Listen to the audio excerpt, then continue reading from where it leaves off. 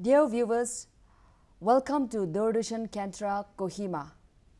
Today, we will be having a talk on the topic National Food Security Act 2013. Three of us are from Kohima District Legal Services Authority as panel lawyers. Before going further, may I take this time to introduce our panelists for today's talk. Today, we are privileged to have Ms. Nilhovolo Rako, who is a practicing lawyer in the Trial Court Kohima and also impaneled as panel lawyer in the Kohima District Legal Services Authority. We also have Mrs. Medohono Karatsu, who is also a practicing lawyer in the Trial Court of Kohima and also a panel lawyer in the Kohima District Legal Services Authority. We are happy to have both of you here for this talk today. We hope that we will learn so many things what the Act is all about. To begin with, the enactment of the National Food Security Act 2013 in July 5th, 2013 marks a paradigm shift in the approach to food security and welfare to rights-based approach. 3 years after the adoption of the National Food Security Act 2013, the state of Nagaland, after much bargaining with the center on the financial aspect, came to effect from 1st July 2016. As per the rules of Executive Business 2020, the nodal department for the state of Nagaland for implementing this act is the Department of Food and Civil Supplies, where the district administrations, the local bodies and the village councils are assisting the department to identify eligible priority beneficiaries. And therefore, it was introduced by the government to provide quality and nutritious food for common people, poor and pregnant women. Even today, we see in the headline of the newspaper, as per Supreme Court direction, the states were asked to provide rations to sex workers without identity proof. And so, this act is a very important, very relevant act where we are going to discuss in Lenin Parade today. And so, we invite the panelists, and to begin with, I take this time to put up a question to Madam Meadow on, can you please highlight on the main objectives of this National Food Security Act 2013 in a nutshell? The main objectives of the National Food Security Act is to provide for food and nutritional security in human life cycle approach by ensuring access to adequate quantity of quality food at affordable prices to people to live a life with dignity and for matters connected therewith. Okay, so the main objective of the National Food Security Act is to provide food and nutritional security in human life. And so can we also hear some important components under the National Food Security Act from Ms. Avo?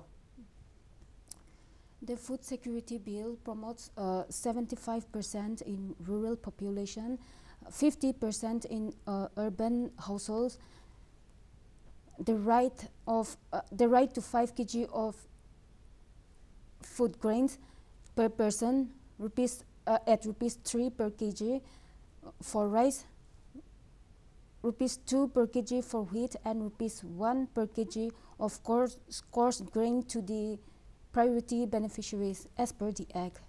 I see. So we also see that irrespective of the rural or the urban population, there are provisions for both the rural and urban population as well under the Act. Yes. Okay, if I may ask this question again, we are talking about the providing of food, providing of nutritional security to the populations. Now, we also hear about the ration cards. So, if I may put this question to Madam Meadow on, can you please highlight us, or can you please share us something about what is National Food Security Scheme card is all about? Under this National Food Security Scheme, ration card is one of the official documents issued by the state government in India, and to households that are eligible to purchase subsidized food grains from the public distribution system under the National Food Security Act. So, if I may again continue with this question, that to obtain that ration card which is available under the Act, for as far as the state of Nagaland is concerned, is that Food and Civil Supplies department, the nodal department for obtaining this card? Yes, they have to go to the Food and Civil Supplies department to obtain ration card. I see, I see. Okay, okay. We also wanted to hear from Ms. Avo on who are covered under the National Security Act, because we talk about the urban population, we talk about the rural population as well. So actually, what does the Act talks about, who are identified or who are covered under this National Food Security Act? As per the National Security Act, Section 10 of the National Food Security Act provides for identification as well as coverage of persons under the AAY schemes and the remaining households a priority household by the state government. And not only that, disability is also one of the most criteria for the inclusions of the beneficiaries under the Act. I see, I see. So the you are talking about the Antyodaya Anna Yojana. Yes, yes. AAY. Okay, yes, yes. okay. Now, in a nutshell, we also hear about the maternity benefit identified under the Act 2013. And so, if I may put up this question to Madam Meadow on how far the state of Nagaland, specifically the state of Nagaland, is effective in implementing this Section 4B of the Act in regard to maternity benefit. If you can highlight broadly on how far the state is implementing this Act. As per Section 4B of the Act, the Department of Social Welfare is implementing a maternity benefits scheme entitled as Pradhan Mantri Vandana Yojana, known as PMMYV, where eligible beneficiaries who are applied, who have applied or and complied with the conditions will receive cash incentives of Rs 5,000 in 3 installments through district transferred benefit to their own individual bank accounts, and the remaining Rs 1,000 is to be paid by the Department of Health and Family Welfare under through JSY scheme. So far, the it has come to the knowledge that the PMMVY scheme has covered and paid 22,623 beneficiaries against a target of 3,292 beneficiaries set by the Ministry of Women and Child Development. So as per the figure shown that about 22,000, more than 22,000 has been identified. That's a good number as far as the state of Nagaland is concerned. So if I may also further ask, is that the benefits being allotted to any pregnant woman going to any of the hospitals, or for that matter clinics, or is there any categories as such? I think it is allotted only to the government institutions. If the delivery has been done in the government institutions. Registered government institutions. All right, yeah, thank you. Now moving on to Ms. Avo again, what is the status or position in regard to nutrition as per Section 5 of the Act? Section 5 of the Act of National Food Security Act 2013 identified about giving nutrition as well. And so can you please highlight us and specifically the state of Nagaland as well in the implementing part? Under Section 5 Clause 1A of the National Food Security Act, the Department of Social Welfare provides supplementary nutrition to children in the age group of 6 months to 6 years, implemented for those who are enrolled in the Angawadi centers and Section 5B of the National Food Security Act implemented by the Department of School Education through midday meal, which is also applicable here in Nagaland. Okay, so for that matter, we can understood in this way that for those children from 6 months to 6 years who are eligible to apply or obtain this provision, they have to enroll in the Anganwadi centers. Yes, yes. Okay, okay. So that means as far as the implementation part is concerned, the Department of Social Welfare and the Department of School Education is implementing this section portion. Yes. Okay, all right. Now, moving on to the implementation part at present, in the present scenario, if I may put this question to Madam Meadow on how is the National Food Security Act being implemented at present, the larger picture of the Act in the state of Nagaland. So far, the National Food Security Act converts into legal entitlements for existing food security programs of the government of India. So it includes a midday meal, like my learned colleague has said, includes the midday meal schemes, integrated child development services schemes, and the public distribution system. So I think those are the major take-ups under this act through the state of state of Nagaland, by the state of Nagaland. Yes. Okay. Okay. We also now, for our discussion sake, we can identify so many provisions for lactating mothers, for pregnant women, for children from 6 months to 6 years as well, and so many other schemes and provisions, so and so forth. Now, I was also reminded of whether does the Act has any provision in regard to grievance redressal mechanisms as per the Act. If I can put this question to Ms. Avo. Yes, as per the Act, that is National Food Security Act, the state government shall put a place of these internal grievances redressal mechanism, which may include call centers, helplines, designations of nodal officers, or such other mechanisms as may be prescribed by the Act. Okay, okay. Yes. So, if we can understand in this way that those nodal officers are placed in all the districts in the state of Nagaland, as far as the state of Nagaland is concerned. Yes, yes. Okay, okay. We also have another query to Madam Meadow, is there any related provisions or mechanisms for providing food and nutritional security to common men? Because the Act is also talking about particularly for lactating mothers, as I've mentioned earlier also. The Act also emphasizes on the nutrition, providing nutrition to the children as well as. So, is there any mechanism or any provision for the common men? Yes, of course. Under the National Food Security Act, the followings are laid down, like such as fair price shops, food grains, food security, and in rural areas, and they are targeted distributions, public distribution systems. Are the main provisions and mechanism. Okay, for the common man for the common man in general. I see, I see. In a nutshell again, coming back to Ms. Avo, if we can also kindly highlight or mention some few rights. We talk about the rights, the duties of the implementing agency.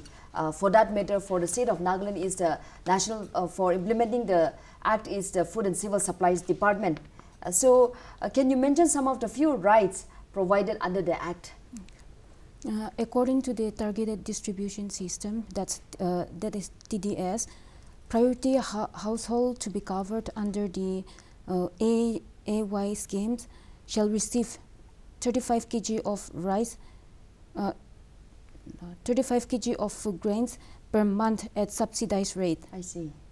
Not only that, the pregnant women are entitled for maternity benefit of not less than ₹6,000. Okay, okay. For children at the age of group of 6 months to 6 years, age-appropriate meals will be provided free of charge to the age group of 6 months to 6 years as well. Okay. For a child below the age of 6 months, exclusive breastfeeding shall be promoted. Okay. And the state government shall, through established Angawadi, identify and provide meals free of charge to the children who suffer from malnutrition. So these are the few rights that has been mentioned under the National Food Security Act. Okay. Now we come to know that it is as per the rules of executive business, the main nodal department is the Food and Civil Supplies. However, there are certain other departments working on convergence basis also, like the Social Welfare Department and Education Department, Health and Family comes in there. And so, and also mention may be made that there are a lot of provisions for different categories of people and for that matter in general as well. And so in order to obtain those provisions provided under the Act, can you also generally, for that matter generally, if you can kindly throw us or mention the particular inclusion criteria or the exclusion criteria on who, who all can obtain those provisions under the Act?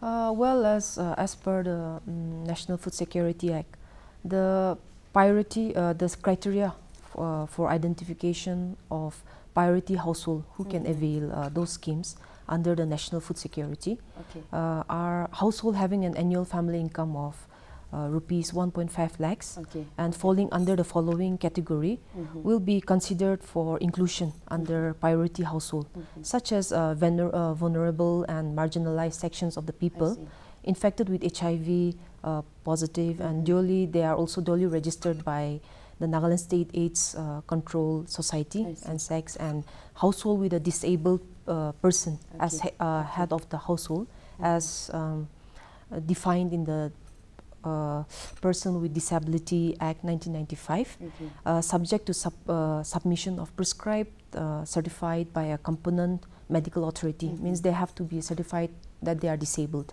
And then even single women, including widow or unmarried woman, divorced woman or deserted woman, and even homeless and destitute household. Occupationally, vulnerable groups like casual domestic workers, unskilled workers, even casual laborers, rickshaw or cart pullers, marginal farmers, vegetable vendors, rag pickers, there are such categories will also be included under priority household.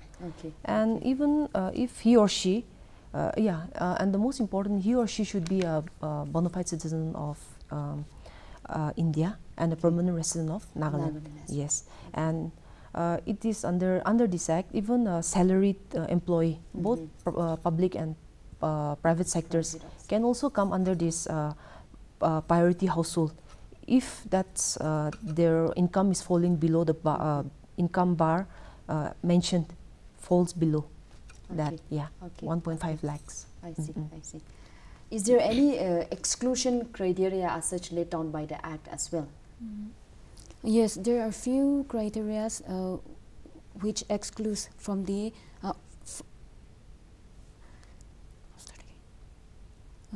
from the Act. I'm talking about the exclusion criteria. Exclusion. Yes, as per the Act, there are few criteria that has been excluded from to get benefit from the Act. I see. Any member of the household possessing the four-wheeler, those are excluded from the Act, from the schemes. Second would be any household receiving rations or any other subsidy from any other schemes, they are excluded. And any members of the household who is an employee of the government as well as state government with an annual income of more than rupees 1.5 lakhs, they are excluded from the schemes as well. Yeah, we have heard so much from our panelists today, and it all boils down to saying this, that the Act is a very vast Act where it covers ample of different categories of people, women sector, men also, and in the children as well, and in common men at large. And so I would really request our people all the viewers and all the people that if you can kindly get in touch with the Nodal Department, get registered yourself as per the Act, and get all these provisions which are laid down under the Act. Yeah, thank you so much to both of you. We acknowledge your contribution in imparting information as well as awareness about the rules, the legal provisions, the rights and mechanisms under this National Food Security Act. We are so thankful to both of you, and we wish and hope that through this program, there will be more effective implementation of the Act across the state.